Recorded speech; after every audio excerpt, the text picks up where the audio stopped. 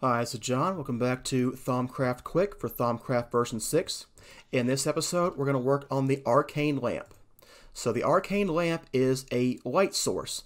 It can put light as far as 16 blocks away, so it's really nice for lighting up a big room, especially if you don't want to place things like glowstone like I did in this room to keep the center of the room lit up.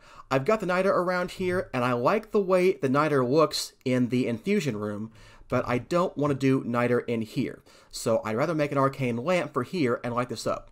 I may or may not keep the niter around the walls. I kind of like the way that looks, but I just don't want it hovering in the middle right now. So let's go make an arcane lamp.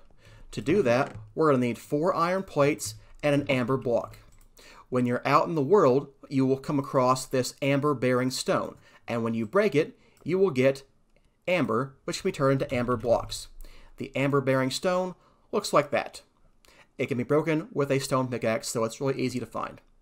There we go. Get the iron block, amber block in the middle, and there we go. We've made the arcane lamp. So now that we have the arcane lamp, let's go ahead and look into setting up in that room. Let me go get something to stand on. I'll be right back. Okay, I've removed the glowstone, put the bricks back in here, so now you've seen, if I turn on the light level overlay, that we're going to have monsters spawn in here if it's not daytime. Definitely not what I want, but fortunately, the arcane lamp can hover from the ceiling.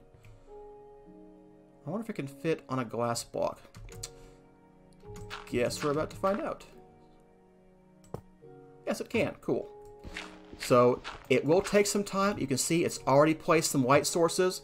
They're invisible, you can't see them, but eventually it will cover the entire area. And again, this will go out on a radius of 16 blocks from this, so it covers a wide range. I will probably replace that piece of glass with, bricks or something, because that looks weird to me.